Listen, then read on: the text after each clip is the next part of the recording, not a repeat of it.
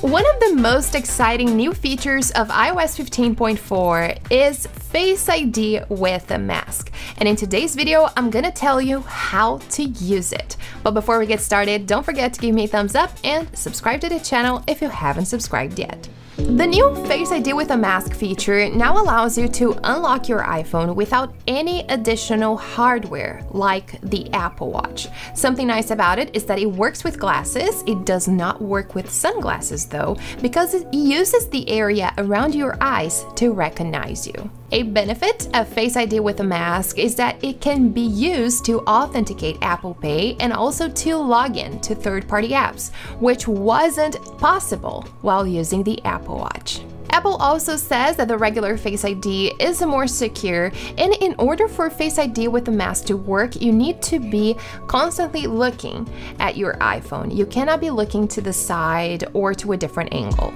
Now, to enable the new feature, make sure you go to Settings, Face ID and Passcode, tap your passcode, and enable Face ID with a mask.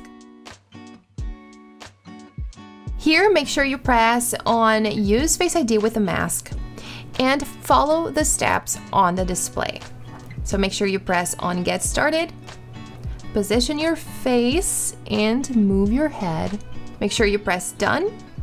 And that's it. If by any chance you wear glasses, you can add glasses and continue.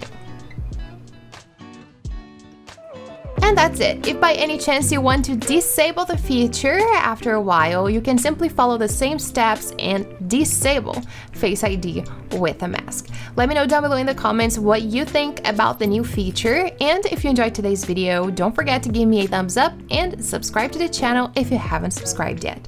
Thanks for watching, and I'll see you guys next time.